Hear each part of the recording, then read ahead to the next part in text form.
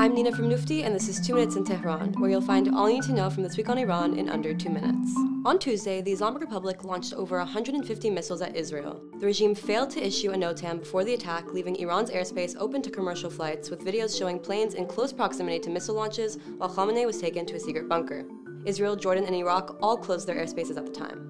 Only 4 years ago, the Islamic Republic struck Ukraine International Airlines Flight 752 with surface-to-air missiles, killing all 176 passengers on board. Last Friday, Hassan Nasrallah, Secretary General of Hezbollah, was killed in an Israeli airstrike. To no surprise, news of Nasrallah's death sparked celebrations in Iran, with people dancing, drinking, and making kotlet. Hezbollah gur be gur shud. Hezbollah tamum shud. Shoma ham inshallah tamum mishid. Hezbollah is a terrorist organization that serves as an extension of the Islamic Republic in the region. During the 2009 uprising in Iran, many of the agents cracking down on protesters were Hezbollah fighters who were trained in Iran.